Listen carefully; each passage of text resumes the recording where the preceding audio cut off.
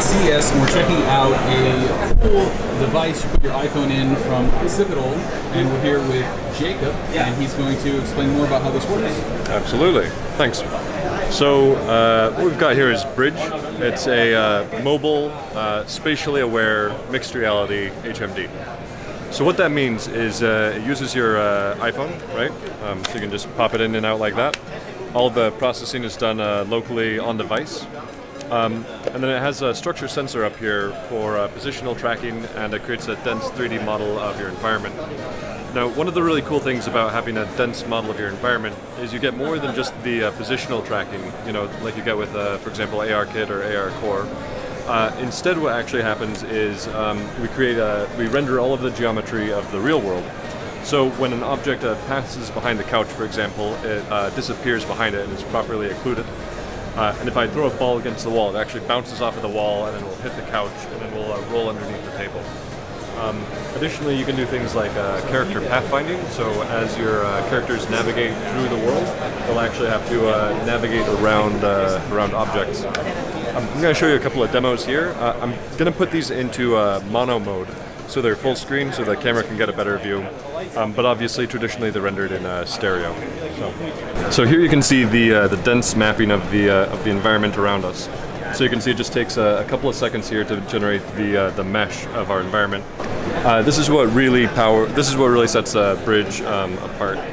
So here we can see we've got this little. If I tap that, we'll have Bridget, our little kind of robot companion, show up.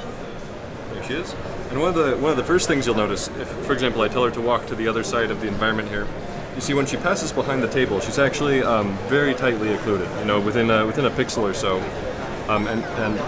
And the other thing is, again, you'll notice that she's actually navigating around the environment. So when I tell her to move to this side of the table, she's actually walking around it because she knows she can't pass over it.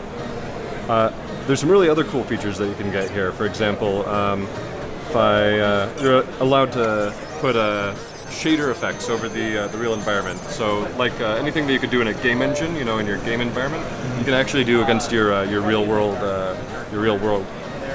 You can also, again, as I mentioned earlier, you've got physics. So if I throw this ball here, you can see it landed on top of the couch, and we're playing fetch with her actually, but she wasn't able to get it because it was too high up. So let's try throwing it a little closer to her.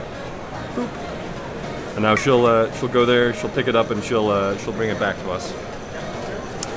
There's a couple of other benefits that you get from using the phone like this actually. One of them is that you're actually able to do positionally tracked virtual reality as well. So we can open up a portal here and step inside, and now what you've got is you're able to move into this pure VR experience with 6-stop tracking. And so this is actually a positionally tracked 6-stop experience. But obviously, again, like with things like Vive, you have your chaperone system so that you don't walk into a wall.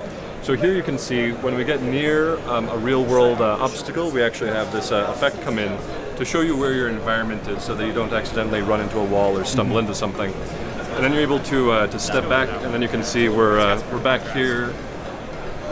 We're back here in the real world, and we can close the portal down and go back to our MR experience. What you're able to do is it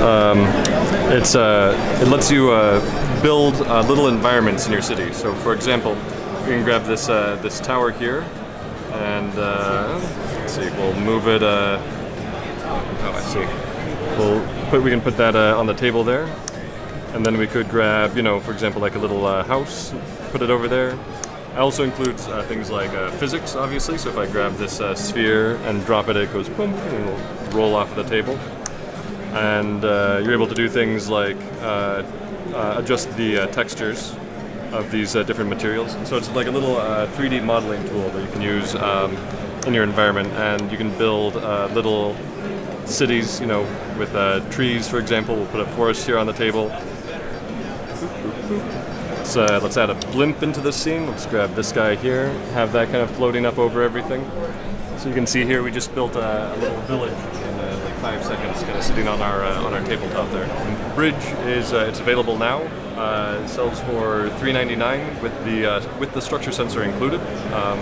We also have a really mature SDK, both for native iOS development in Xcode and also a Unity plugin that provide all of the low-level computer vision and give you a lot of the techniques that you saw in the Bridget application, such as pathfinding and stuff like that.